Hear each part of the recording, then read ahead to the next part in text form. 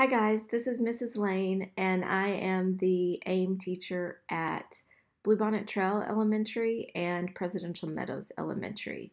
And today I want to talk to you about some at-home learning options for you while we're all staying home and staying healthy. But before I get started, I just want to let you know that we miss you so much and we hope that you're doing well, and we can't wait to see your smiling faces and hear your laughter again. So without further ado, let's get started. I created a document that's going to be on our AIM website. The GT teachers created a website for you guys to all visit that houses any information that you might need. This site is in addition to a Google Classroom, if your teachers had that. I know that my fifth graders are used to a Google Classroom or Class Dojo or whatever it is that your own AIM teacher's using. That still is going to exist, but we also now have this site as well. So if you want to do a research project at home, and this is very much like what we would have been doing in class anyway if we were still in school, I'm going to sort of walk you through the steps. There's a website that is created for the entire state of Texas called the Texas Performance Standards Project. And this document tells you step by step what you can do. So step one, it says go to the Texas Performance Standards Project website.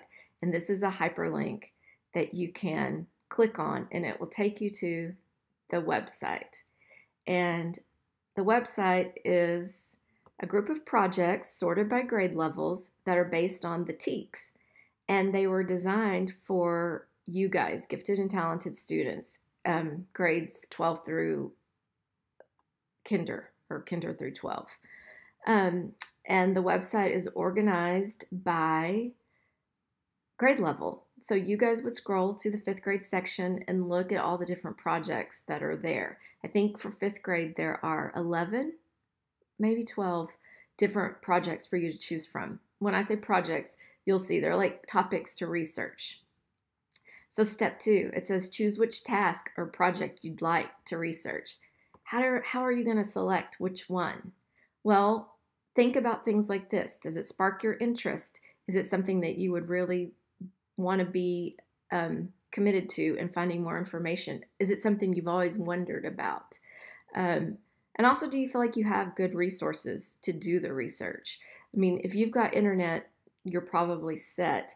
But if you happen to have books at home or magazines or an expert in the house on a certain subject, those would count as resources also. So think about what feels comfortable and good for you. The project that I'm going to talk about today, just as the example, you do not have to do this one, but you can if you want, is called Designing Spaces. And the reason why I picked it, this is what my brain was thinking. Oh, it's about architecture. My oldest son is an architect, is going to be an architect. He's an architecture major at the University of Texas, and he's going to graduate later in the year, well, in May. And so I've got a primary resource right there that I could use. Also, I've always been interested in architecture and buildings and design and how humans interact with those. And so it just seemed like an interesting one for me. So that's what I want your brain to be doing. It's like, which research project would feel interesting and kind of spark me and make me want to stay committed to this project. So that is step two. Step three, understand how the website is organized, because no matter which project you pick, they follow the same format. And once you understand that, let's say you choose a different project besides designing spaces, it still basically follows the same format. So you'll be just fine. And for Bluebonnet Trail and Presidential Meadows, since we're IB candidate schools, I want to give you guys the agency to select the topic that is the most interesting to you. By no means do you have to do the one I'm telling you to do. So when you look at any of the projects, this is how they're organized. There's the theme, the overarching topic. Each project has goals that they want you to achieve, and they're listed out for you one by one. So you have very clear expectations. There's a phase one, which is the learning experience part. In my brain, I think of it as the background information part. It's where you start kind of, you're introduced to the topic and you get a good understanding for what it's about and what you're going to need to know to move forward. And then there's phase two, and it's probably where the bulk of the project comes into play because it's the independent research project or research part of the project. There's a product that you will produce at the end and create, and then there's the communication aspect of it. So if we had been in school, or if we end up getting to go back to school, it's the presentation part. It's where you show off what you've done to your teacher and your classmates and everyone. So that's how it's organized, and you'll find this on the website. By the way, I have linked this website multiple times throughout this document, so you always have access to that website and the hyperlink. Step 4, begin working on phase 1. So what is that and what do I do? It's the learning experience phase. The website will guide you through this. It is going to list several activities. So if you were in my class, it's the sort of thing that we could do during like one class period. It's the digging deeper, the asking the questions. It's like getting your brain to think about that topic. So for instance, if we were doing designing spaces, it would be questions like, how are architects like artists?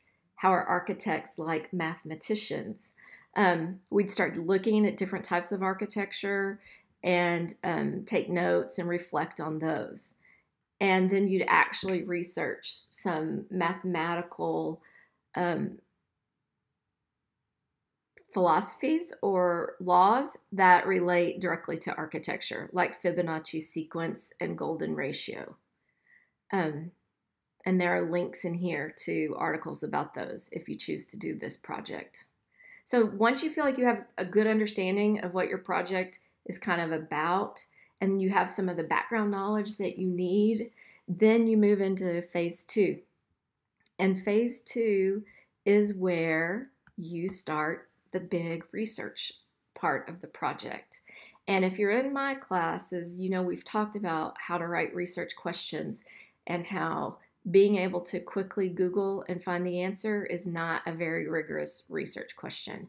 So what I added in this document was a short video, 4 minutes or so. You've got plenty of time to watch it.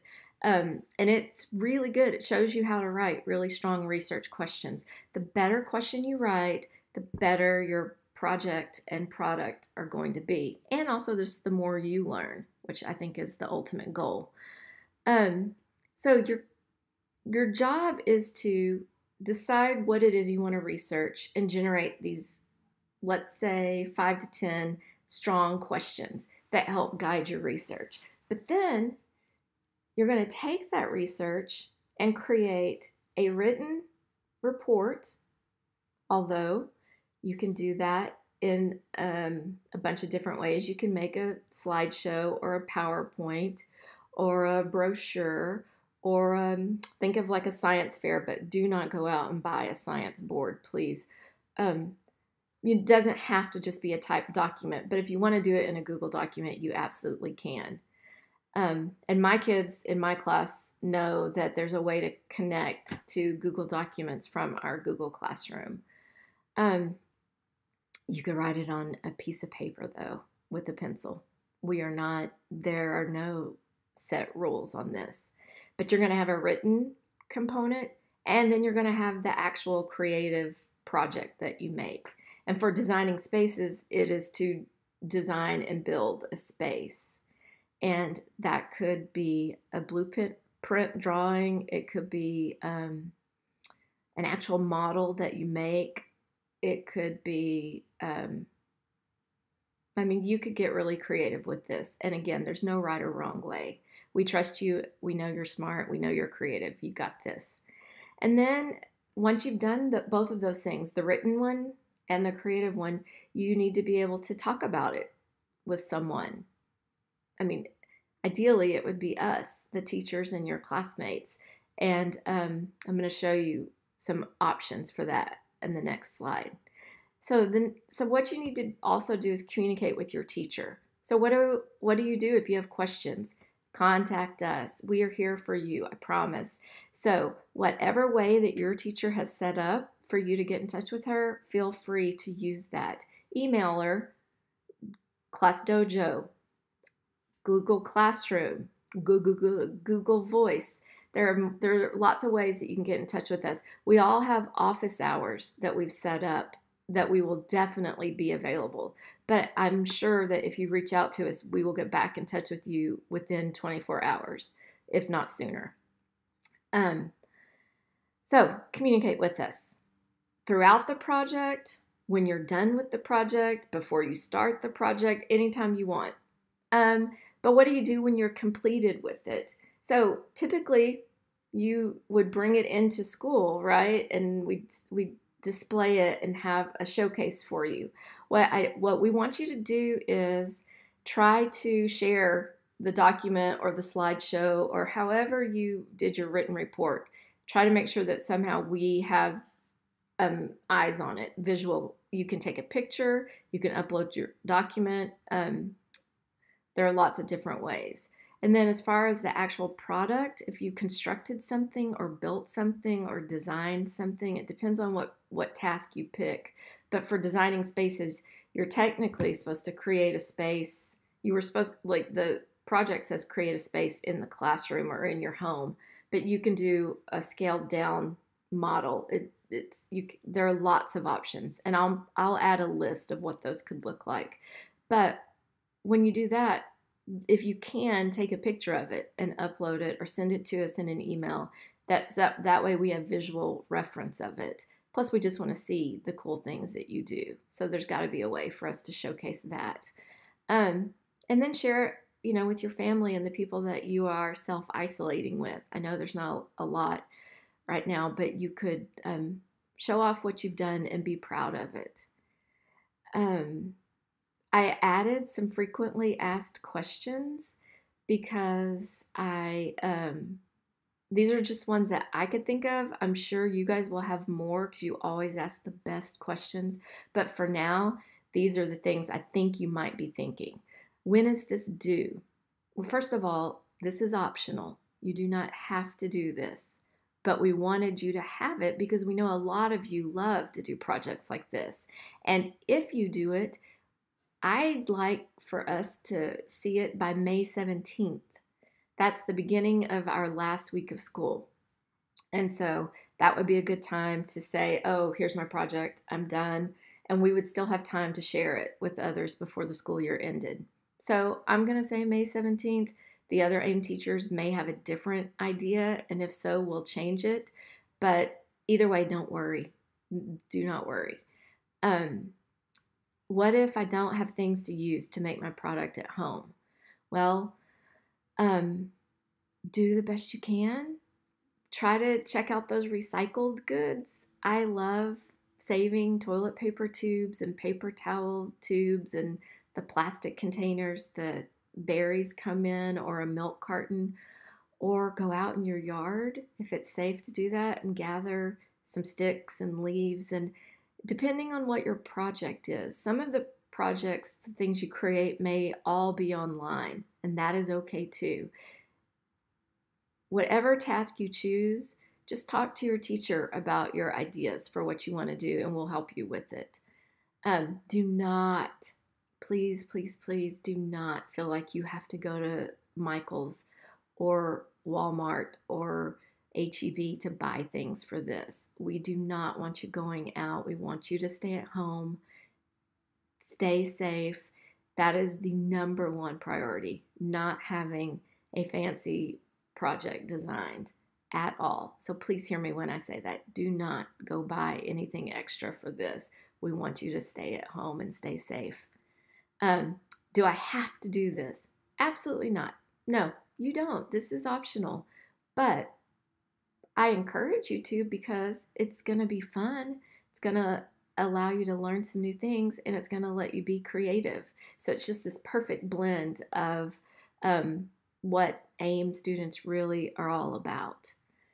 Um, can I work with a partner? Typically, the teachers would probably say yes, but these are unusual circumstances and different times, and I think you need to just work alone on this because certainly we're not going to be meeting face to face with anyone or in person, and so doing it at home just on your own, I think, is going to be the best way.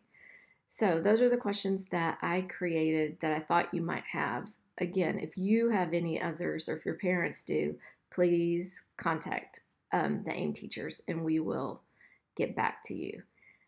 So this document, the step-by-step, is going to be on the AIM website. And so I want to show you, we've created a Google site called Manor ISD AIM.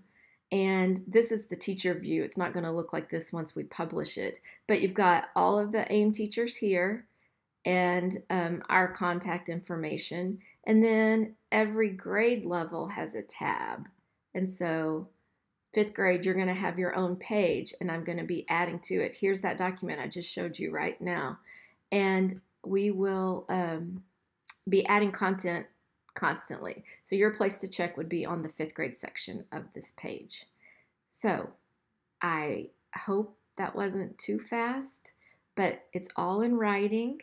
You have the video to rewatch if you'd like, and we are here for you to reach out to via email, Google Classroom, Class Dojo, Google Voice, whichever one your teacher has set up for you. For my kids, it's pretty much all of those. So have fun with this, learn a lot, push yourself out of your comfort zone, which is what I'm doing today. Be a risk taker, but let's also be knowledgeable. Oh, let's be inquirers. I'm listing off all of the IB Learner profile attributes. But we believe in you, we miss you, and we want this to just be as good of an experience as it can be. So thanks, guys. I appreciate everything, and I'll be in touch soon. Bye.